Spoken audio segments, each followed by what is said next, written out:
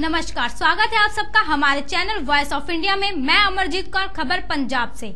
2 दिन पहले जालंधर के टीवी सेंटर के पास हुए युवक के कत्ल की गुत्थी को पुलिस ने सुलझा लिया है। इस मामले में पुलिस ने 3 आरोपियों को गिरफ्तार कर लिया, जबकि 2 आरोपी फरार हैं। पुलिस के अनुसार हत्या का कारण मामूली झगड़े के बाद रंजिश था। आइए सुनते हैं पुलिस कमिश्नर जालंधर अर्पित शुक्ला को। 20 जुलाई की शाम 4 बजे एक धोबी घाट पे एक रिंकू नामक लड़के का गोली मार के उसकी हत्या कर दी गई थी। पुलिस ने फौरन एक्शन में आई, अलग अलग टीम्स बनाई, इस केस को इन्वेस्टिगेट करना शुरू किया और पुलिस की एक बड़ी सफलता है कि 24 घंटे के अंदर ये 3 अक्यूज्ड पुलिस ने गिरफ्तार कर लिए। जो शहर छोड़ के भाग गए थे उनको अलग अलग हिस्सों से गिरफ्तार किया गया।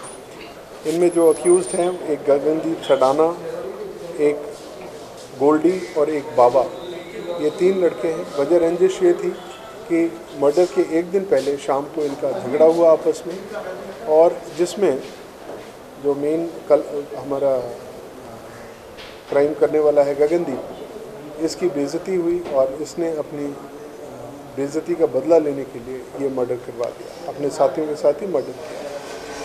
पुलिस के अनुसार हत्या का मुख्य आरोपी बाबा का पहले से क्रिमिनल बैकग्राउंड है। पुलिस फिलहाल इन्हें कोर्ट में पेश कर इनका रिमांड लेने की तैयारी कर रही है। वहीं 2 और आरोपियों की तलाश में जुटी है।